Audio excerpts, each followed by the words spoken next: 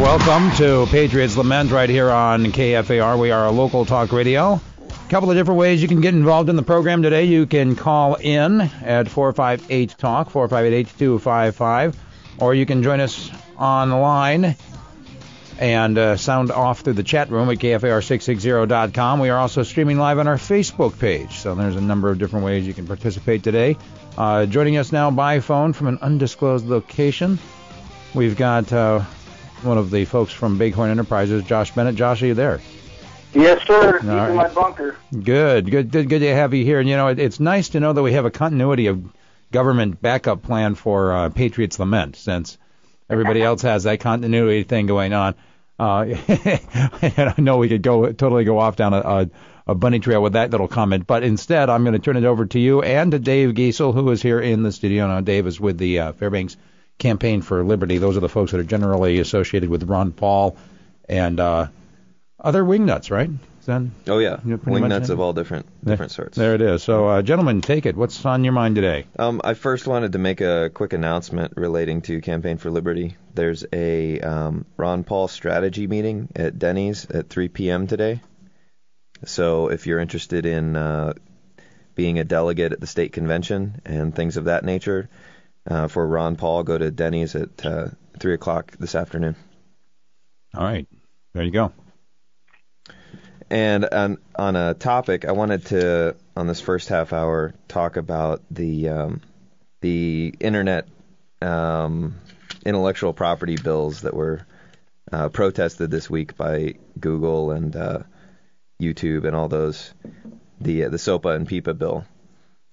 And so these were designed to supposedly protect intellectual property online, but in reality they create the same police state online that we have in reality. You know, we have this one little bastion of freedom in the virtual world, and it was an attempt to clamp that down.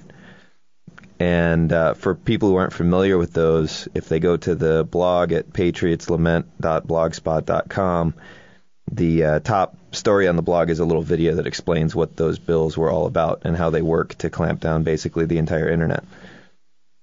So after the protest day, those bills got shelved because basically massive resistance. Everybody called their criminal in Congress and told them, no, we don't want this.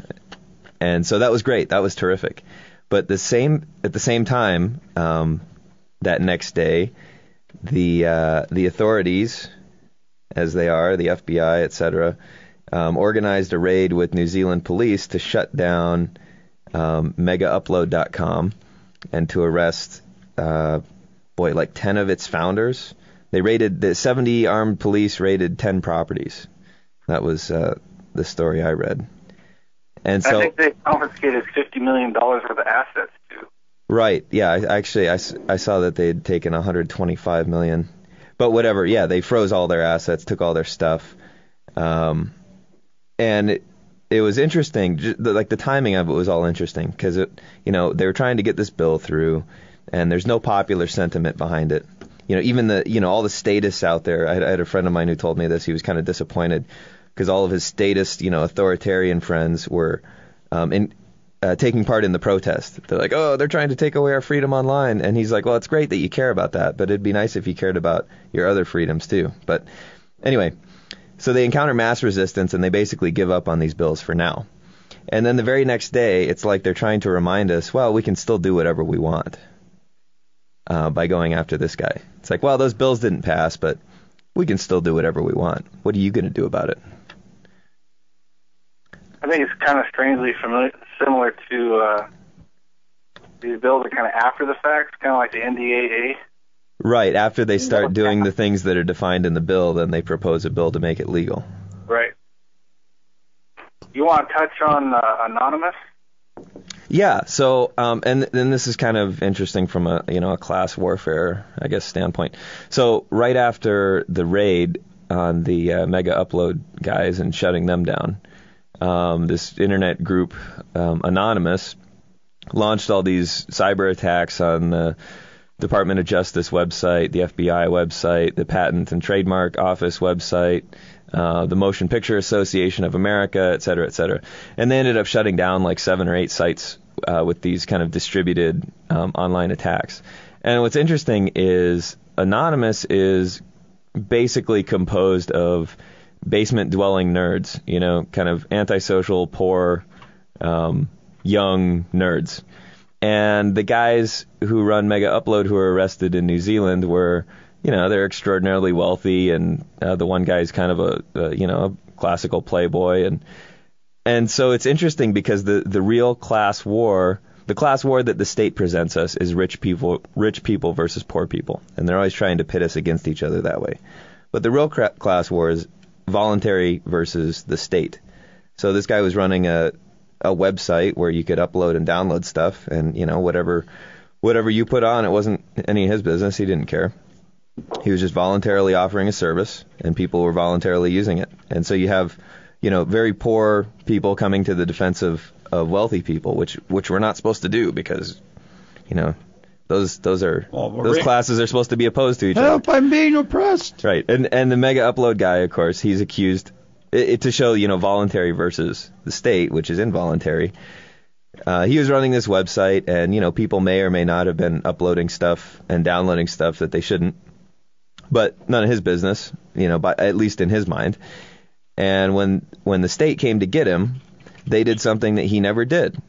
They actually cut through metal walls in his house and arrested him by pointing guns at him. And I don't think anywhere that he's been accused of doing that to any other people. So, you know, none of the people from Mega Upload or, you know, none of these anonymous nerds have broken into someone's house and pointed guns at them. And in order to take these people in for just, you know, voluntarily interacting with each other, the state has to resort to that. No, but if they're voluntarily interacting with banned substances, Dave, then isn't it the state's responsibility to step in and stop them? Well, I mean, there are people who believe that, but it's the same. It immediately becomes apparent which of those two groups is promoting violence, right? If we want to look at the class struggle as violence versus peaceful, right? Only one of those groups, you know, is actually being violent and pointing guns at people and kicking doors in and stealing, real assets. And it's not Anonymous, and it's not Kim.com, the founder of Mega Upload. So, but where does it leave us? I mean, I think most people would recognize that, yeah, we don't want private individuals to go and exert violence on each other. I mean, we're supposed to be living in a peaceful society, and that's why we entrust the government with the monopoly of using force. I mean, that's what the state really is. I mean, philosophically speaking, if you read anything like The Anatomy of the State, like we talked about last week, the state, whatever that state is, whether it's literally a state or whether it's even just a group of people agreeing that, hey, this is how we're going to do it and we're going to have a sheriff, the state is the one that has the monopoly on the use of force.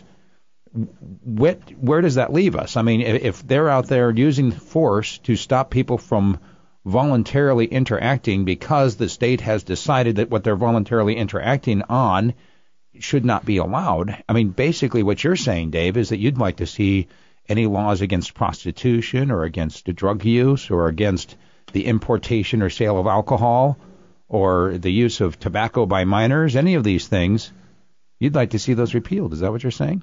Well, I mean, even stepping back from that, if you do accept that, you know, there has to be an institution of violence to keep everybody in check, in theory, the only time that they would need to use that, or the only time it would be warranted, is to prevent greater violence, right? If you wanted to make a utilitarian argument for violent enforcement, it would be in order to stop greater violence from occurring. And in this case, it is just absolutely painfully clear that that is not the case. To your question, should violence be used against all these, nonviolent acts? No, I don't think it should be. Of course, the utilitarian argument for the drug thing as well. If you let people use drugs, they'll be violent. Well, I mean, that's historically not the case. But in this case specifically with the Mega Upload guys, it could not be more clear. And so I'm looking forward to seeing and hearing from people who are defending the government's use of violence in taking these people in the future, because it's going to be funny, because they have no moral, they have no utilitarian, and they have no ethical leg to stand on in their defense of the state's actions. At the very most, wouldn't it be a civil matter? At the very most, it would be a civil matter, and for the supposed damaged parties are the like the movie industry and things like this, right? Now, instead of, and they are, well heeled, they have plenty of money, and instead of them taking this guy or this company to court with their own money, what did they do? They used everyone else's money through the FBI and these various police agencies to go after these guys. So they're economic rent seekers too. Instead of them pursuing their own case with their own funds, which is what most of us would have to do, and what we should do, they decided to use our money to solve their problem.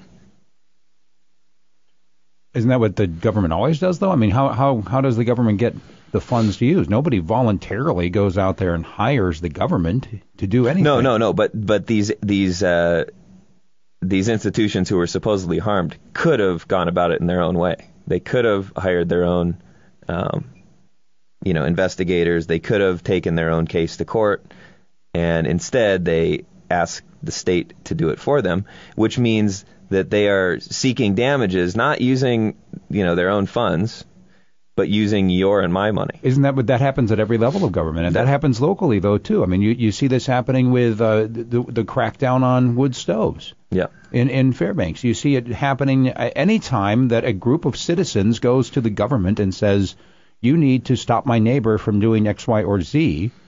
It's because they don't want to go over there and man up a little bit and knock on their neighbor's door and say, hey, brother, your smoke is getting into my house. Right. And typically the excuse for that, the reason that they have to go to the borough or whatever, is because they don't have the money to bring a lawsuit forward. They don't have the money to hire an attorney, blah, blah, blah, which is not actually true, because if you, in most civil cases, when you win the case, the loser is the one who pays the damages.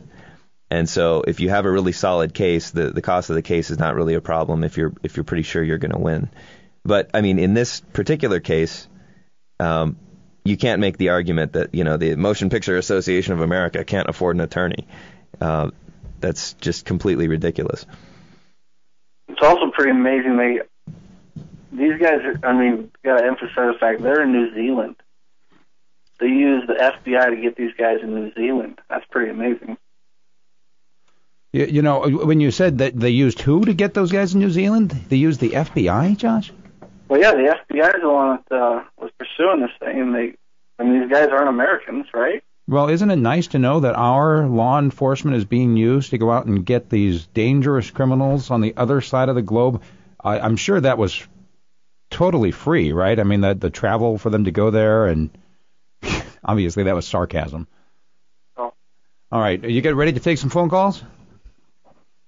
458-TALK is the number. Josh, if somehow I hang up on you, please call back. We're going to try to make sure this happens the right way, and it looks like they did not hold. So that brings us back to you. We've only got about 9 minutes here before the news on the bottom of the hour, and Dave has gone down to let Aaron in. So as we continue on, Josh, let me ask you a question. Have you begun to think about an action point for today?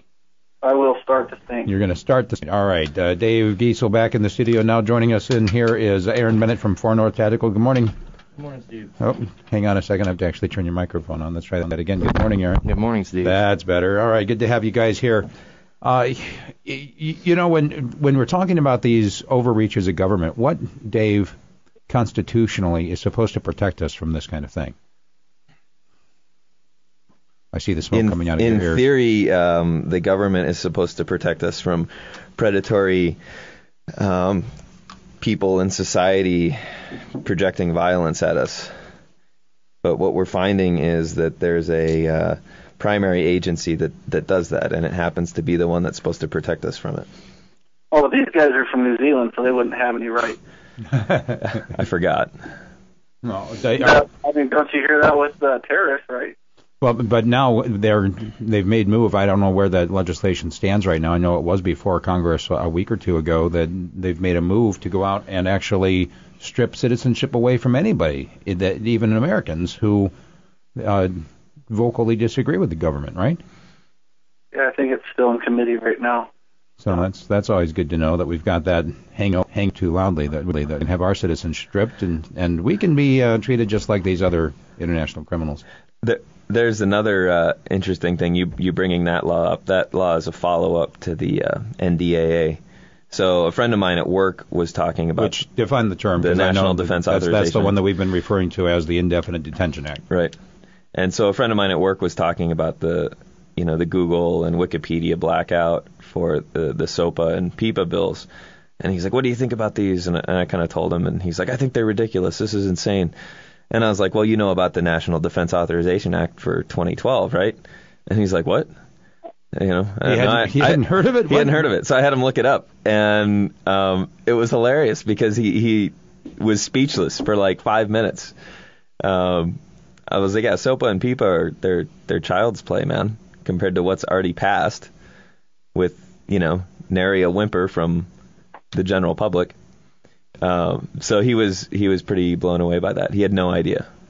All right, 458-TALK is the number. We're going to go back to the phones again. Good morning, caller. Who's this? Hello, this is Bill. Bill, go ahead. What's on your mind?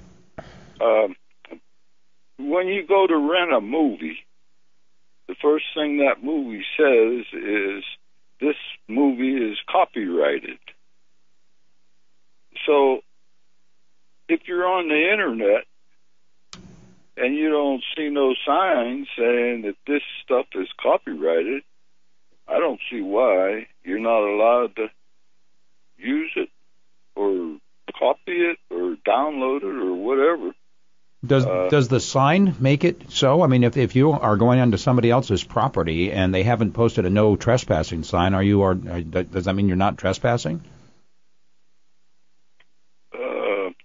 I think if you was trespassing on somebody's property and there is no sign there, you can't be convicted. I know about that. Yeah, you could certainly make the argument that you're not aware. But even if a lot of the material on these sites has no copyright or anything like that, but even if it does, the company that runs the site doesn't upload any of the information or download any of the information. They just provide a place for people to do that. So if someone's putting stuff online illegally, that would fall on the person who has put the stuff online illegally, right? Not the company that hosts it. If you're gonna go after the company that provides a service, then you're making every company that provides an email service or a web hosting service a policeman. You're making them all wards of the state. They all have to do the state's enforcement. Don't they already do that, though, with alcohol? I mean, you think about it. Why do we have to show our IDs? And they have to check the IDs, not just for age, but to make sure that we haven't had one of those little stripes added to our ID that says that we are forbidden to buy alcohol. Yep. And so now it's the alcohol. The beverage stores are also turned into police, aren't they? Yeah. And you have a similar issue with a sales tax. A sales tax turns every businessman into an IRS agent. So in that thinking, we might as well have every restaurant in town strip search everybody to make sure no drugs or firearms come in. I know, that would make me feel better. I would feel safer, that's for sure. Thanks for the call. Appreciate it, Bill. 458-TALK is the number. Good morning, caller. Who's this? This is Will Finley. Will, go ahead. Hey, can I do a shameless plug for a Ron Paul meetup today? We already did, but go ahead. All right. We're encouraging people to show up at Denny's at 3 p.m. We're going to talk about how to get Ron Paul, one of our liberty-supporting individuals, into office. Cool. Yeah. You guys are going to talk about the convention process and all that stuff? That's correct. We're going to talk about the convention process, just the basics of parliamentary procedure so we can feel comfortable going into the district conventions, making sure that Ron Paul delegates can get to the state convention and then on to the national convention. Excellent. Hey, Will, is it too late to change your party affiliation? No. In fact, on the day of the convention, March 6th, you can sign up. And as long as we have proof that you have joined the Republican Party, you can still vote in the presidential preference poll. And this is where a major part of our supporters have come from. They're undeclareds, they're independents, and they're nonpartisans. And those individuals are convinced that, the elections are won in November. But that's not true.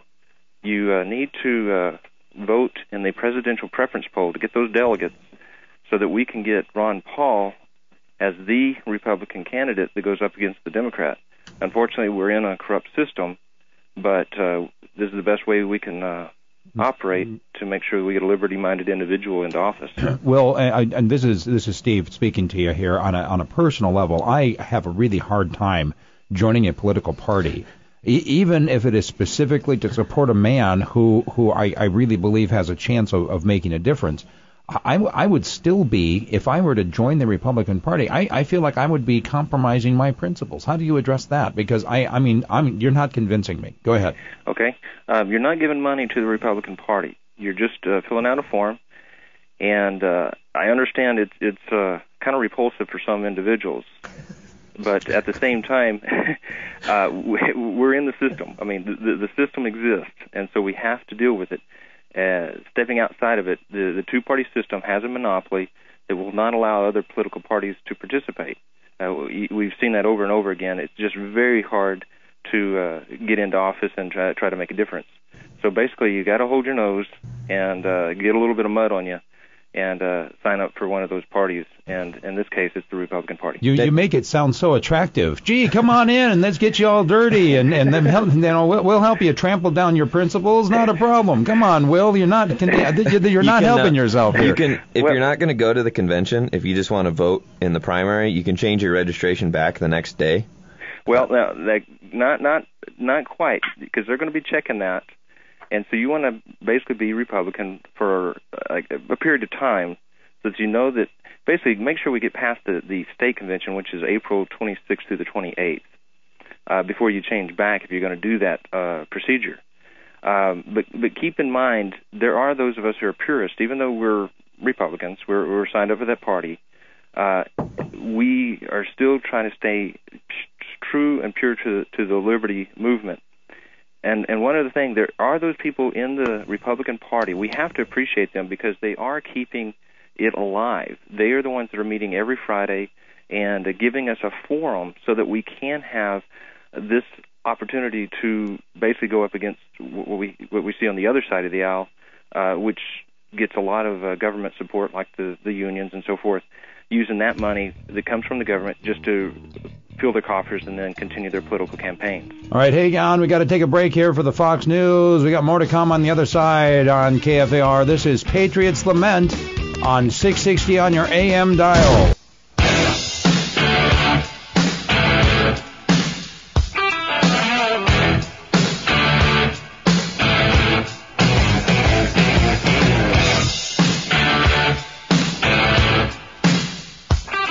All right, welcome back to Patriot's Lament right here on KFAR. We are local talk radio, and joining us on the phone, we've got Josh Bennett from Bighorn Enterprises.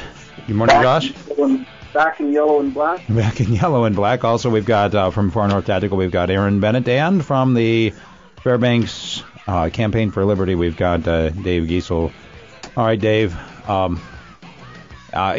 You have been a staunch advocate for not participating in the party process and in the political exchange here. Has Ron Paul turned you into a believer? Well, 4 years ago, yeah. And then I went to the state convention. And for anybody who hasn't been to the state convention, it's worth going once. Because the level of pettiness and corruption and stupidity in local politics, state politics, is far beyond anything you can possibly imagine. And unless you actually attend one of those, you really can't appreciate just how stupid it is. That said, we did have the 100 or so Ron Paul delegates did have a fairly large impact in making the old guard very upset at the convention. And so that was funny to watch. So for anybody who hasn't gone to that, who wants to go as a Ron Paul delegate, I would highly encourage it. I myself will not be going to the state convention this year. But all right. That being said, Josh, anything you'd like to say before we go on to another phone call? That was really funny what Dave just said. I was just thinking about, we were talking about SOPA a little while ago and laws and this and that. And now with talking about Ron Paul for a second.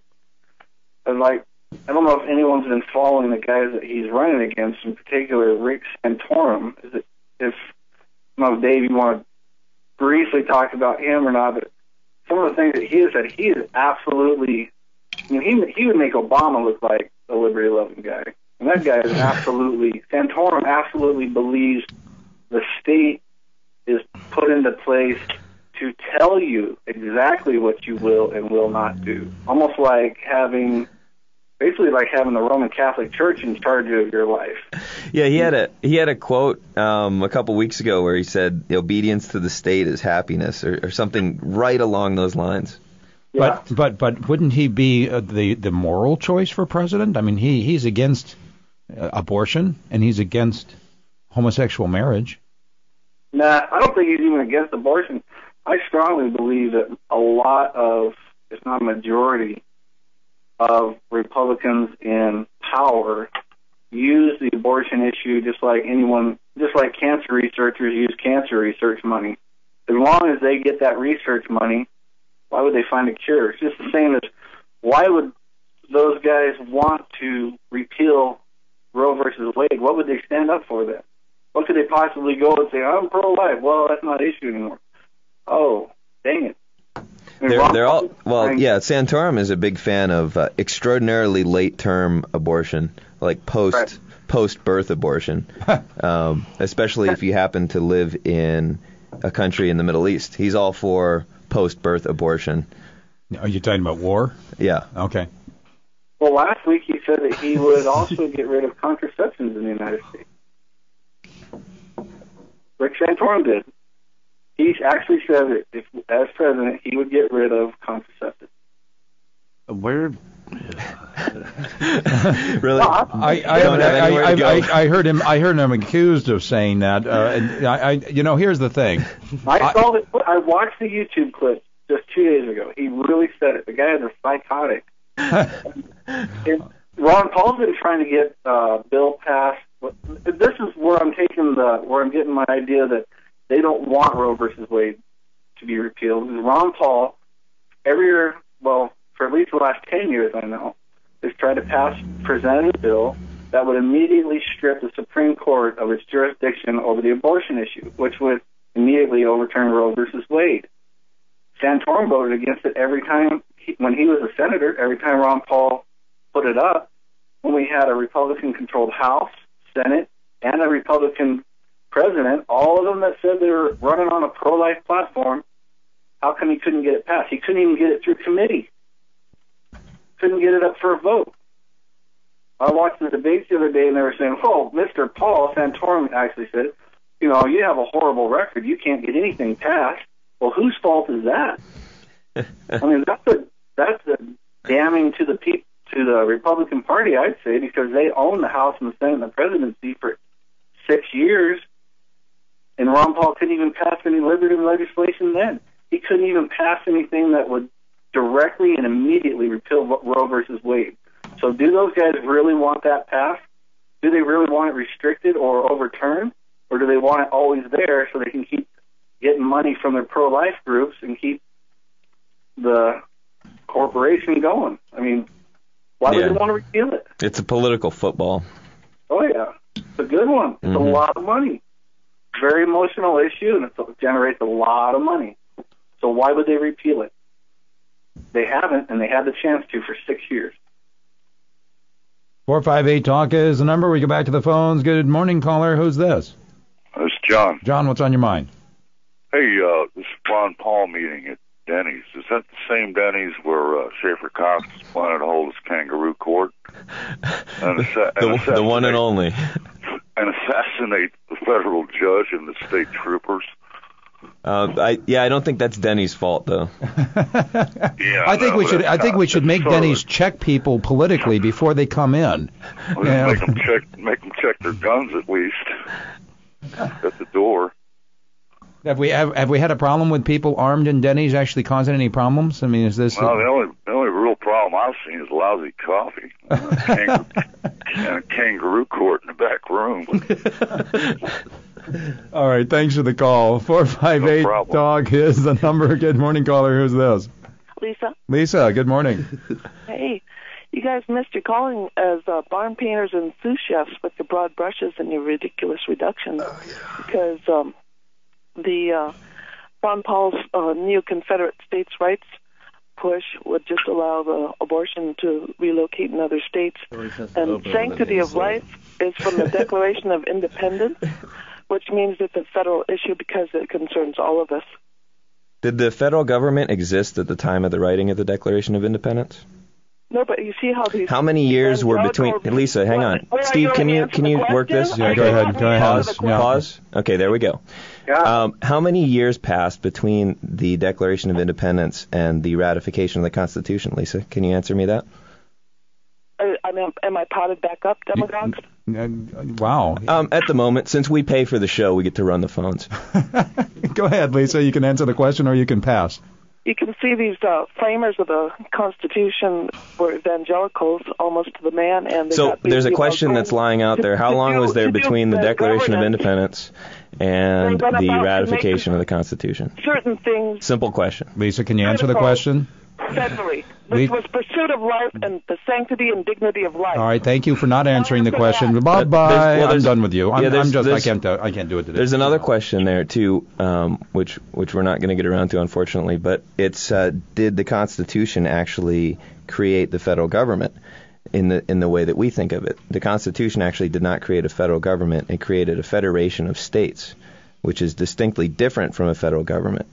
A federation of states, all of the power is still vested in the states, and they get together to agree or disagree on certain issues, and it's essentially non-binding. There's very little binding authority in the Constitution. Well, that's what the 10th Amendment was supposed to be about, right? Well, that's what the Bill of Rights was sort of, the 10th Amendment specifically, reserving powers to the states, but the Bill of Rights specifically was spelling out that the Constitution did not take all these rights for the federal government. And it really wasn't a federal government, it was a federation, which is basically a forum where different parties meet to agree on things or disagree on things.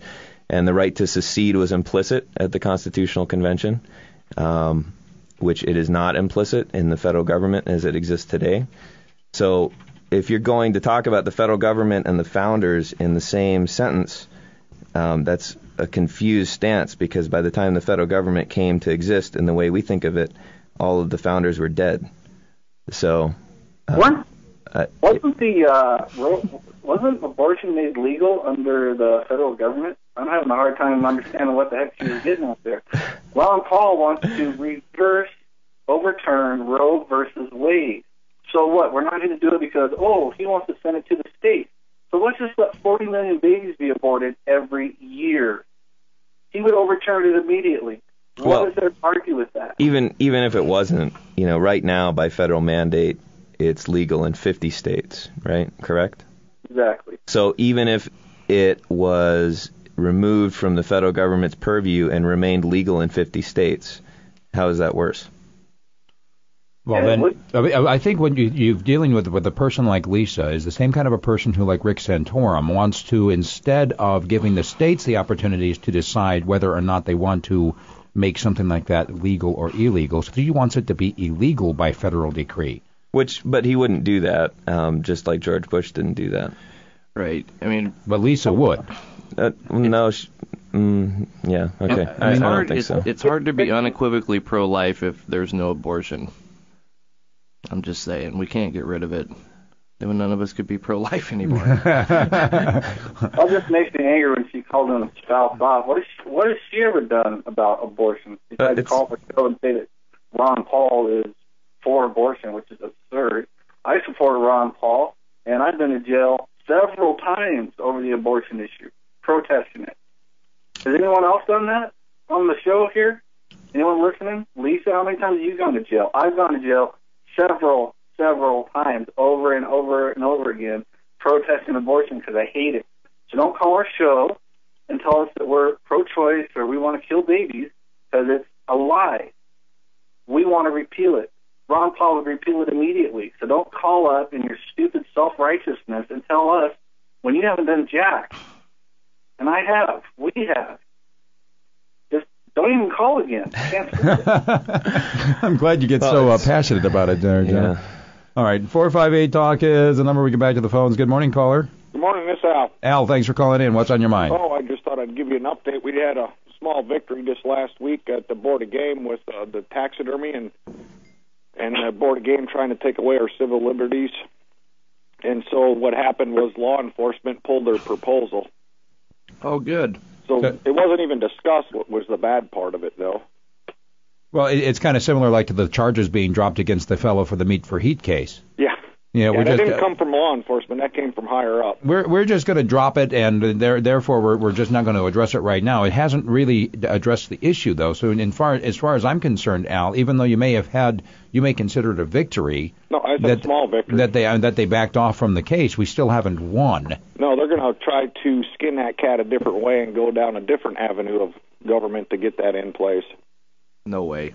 That's pretty sweet, though. I mean, Al, I think you've been a pretty major force behind that. You'd have to be, because you've got it out in the public's eye for sure. Yeah. Every little victory is a victory. That's all. Yeah. No, it was. They didn't take it up, so they're going to try a different avenue. But what was unique about this is through this research of this, I found several documents that case law that supported that the inspections like OSHA inspections are illegal without a warrant. Yeah, Al actually dropped those off at my store, and I looked into them myself. He's right about that. OSHA has no legal authority to come and inspect your job site. And so that can with case law like that now you can run that by the borough, and all these little inspections they're trying to impose on people for getting in their houses or the property or whatever. People just have to take a stand. This fella in Anchorage that had this court case took a stand and won. I think I've heard that the borough has never taken a case to court, or they never won a case in court. Yeah. Something like that. Yeah, it's a paper tiger. I think they've never won a case in court because I know they've been in court a number of times. And what a lot of people don't realize is that the whole point of the borough, as defined by the Alaska Constitution, the whole point of it is to make it so that the state can administer better. The whole point of it is for tax collection. Mm-hmm. There are 3 powers that the state adjudicates to the borough. Everything else that we've given them, from animal control, that's not one of the original, to parks and recreation, to the new air pollution measures, every single power that they've either taken upon themselves by voting themselves the power, or that we've given them by voting them the power, every single one of those powers except those original 3 in terms of taxation and platting and planning, everything else is pure fiction. All right. Thanks for the call, Al. 458-TALK is the number. Good morning, caller. Welcome to Patriots Lament. Who's this? This is John David. John, thanks for calling in. I got to say something about what you started the show with, the copyright laws that the Internet seems to think are non-existent. To me, the Internet just looks like a wild and woolly, like you would think Abilene or Dodge City back in the 1870s was. It's just lawless. But what you ought to look at is America was the first country that had a patent office, the first country that had copyrights. It took the movie industry almost 20 years to gain copyright protection for their movies. And then along comes the Internet, and all of a sudden, all that stuff is supposed to be forgot about. Well, I say this to all those people who think they have the utter right to download music and movies and everything else off the Internet for free. Go out and make your own movie, just once.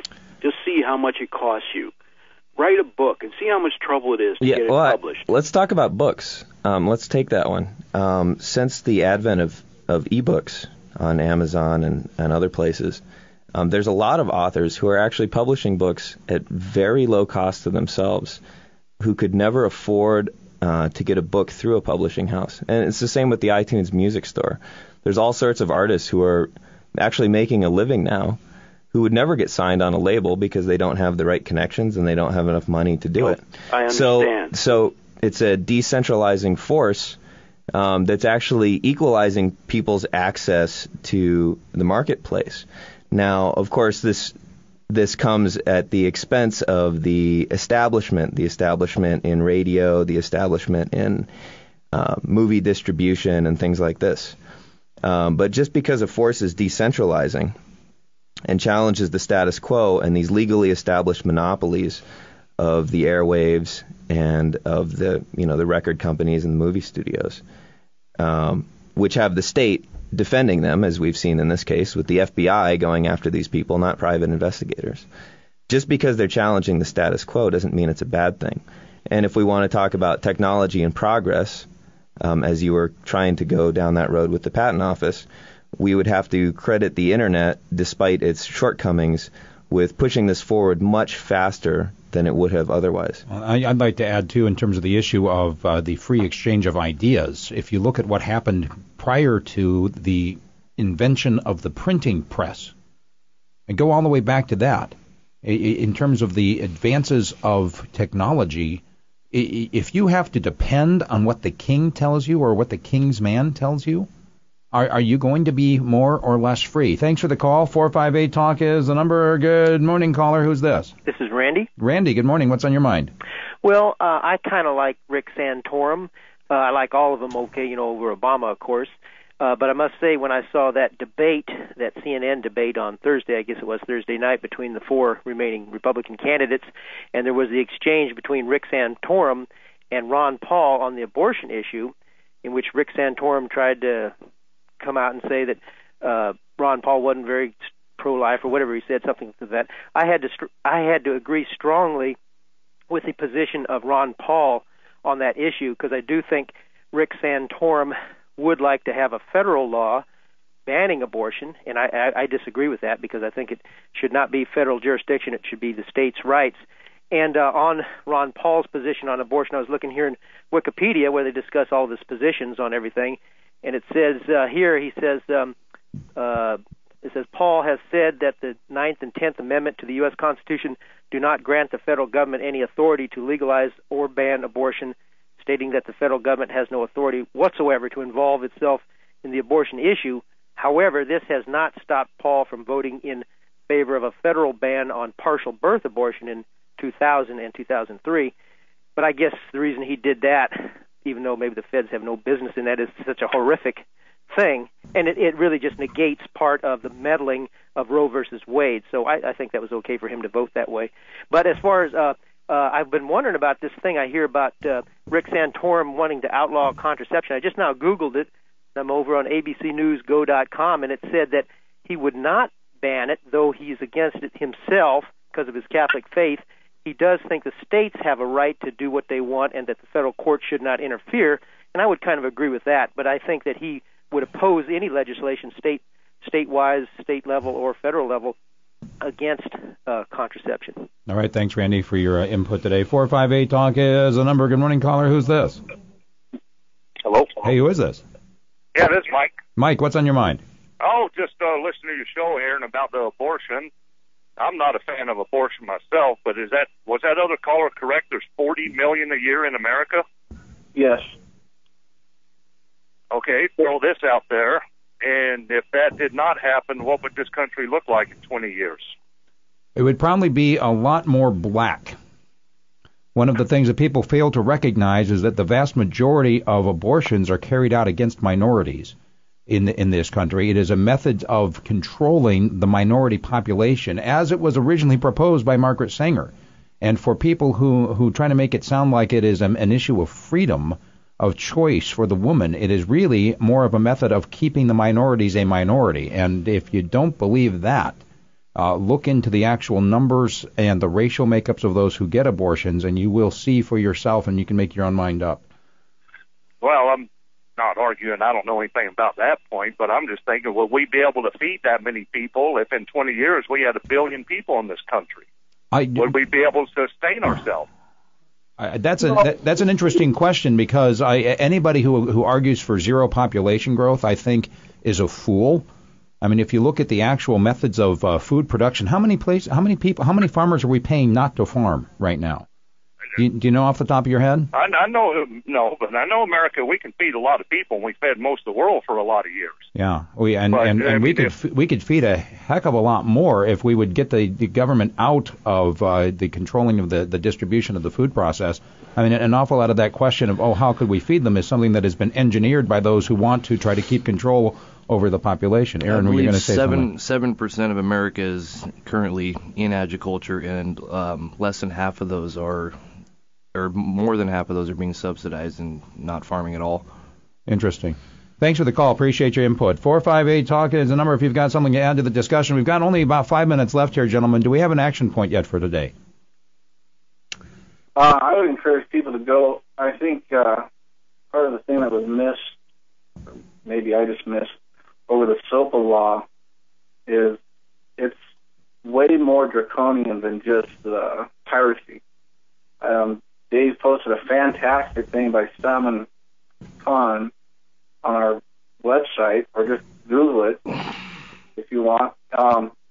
It has a lot more to do than just trying to stop piracy, online piracy. The thing is, they want to take over the Internet. The government wants to control the Internet because it's a free place for information, free exchange of ideas. You can Google, we can have a website and put up whatever we want, whether they like it or not. And if you look at that video, and it shows how the way the law is written, everything gets intertwined, they can shut down the whole Internet if they chose to with that law. Am I off base, Dave? No. I mean, one of the things the Internet makes apparent is that ideas are not scarce. If you post an article on Patriot's Lament and I copy-paste that article into my blog, I'm not depriving you of having that on your blog at the same time. It's a non-scarce idea, right? And because of this, that's why that's why there's such a free flow of information, is there's no scarcity. And because there's no scarcity, you can't have property rights in the classical sense. There's not, you having an idea doesn't exclude me from having it. And so SOPA and PIPA go after that by saying, well, if you copy and paste this, you may not have deprived, the Patriot's Lament blog from having its article, but you've infringed on some nebulous idea of copyright, and so therefore you're a violator. And if someone posts a link to your site, which is violating whatever on your site, then your site's in violation too. So if a blog commenter posts a link to a site that has whatever copyright protected information, suddenly your site becomes able to be shut down, I guess. And so it doesn't even have to be intentional or even you doing it. It's just if you have an open site where people can come and discuss, you're basically exposed to these, which all the sites that are worth going to are the sites where there's an open discussion. That's the whole point of the Internet. All right, 458-TALK is the number. We got some late calls coming in, so we can squeeze them in before the end of the show. Good morning. Who's this? Hey, good morning, Frank Kearney. Good morning, Frank. What's on your mind? Show. I just want to make attention. You won't see this in News Minor, but Ron Paul, January 18th, introduced a bill in the Congress to repeal the National Defense Authorization Act, Section 1021. You could probably Google it and find it. I was just wondering if the three stooges, McCloskey, Begich, and Young, would support Paul's repeal. Since they voted for, let's see if we can turn them around. Good luck with that, Frank. Really? Thanks for the call. 458-TALK is the number. Good morning. Who's this? Is this the legalized criminality show of the anarchist wine of variety? No, actually, it's the You Already Called Once Bye-Bye show. All right. Go ahead, gentlemen. We got less than a minute left. What's criminality? That's an interesting question. We could do a whole show on that. That's a whole show right there. Okay. All right, so our action point today is what? Just to go to the website? Is there anything more that you're going to ask our listeners to do today, John? If you're interested in the political process, it would be worth going to that meeting at Denny's, where they're going to talk about the state convention and the local conventions. So that's at 3 o'clock at Denny's, the Ron Paul meetup. But yeah, also you go on the blog and watch the SOPA PIPA thing, because it's not well understood what exactly that entails. This is not just going after somebody who's putting up a MP3 or something. It's going after everybody. Aaron, anything to add? No, I'm still confused by Lisa. All right, Dave, contact information. So the blog is patriotslament.blogspot.com, and the email is patriotslament@gmail.com. And we have a YouTube channel, which is Radio Free Fairbanks. And at that one, I just gave you the last 2 weeks of shows, which would normally have been posted on the KFAR website, but because the website's kind of going through a transition right now, we don't have those up.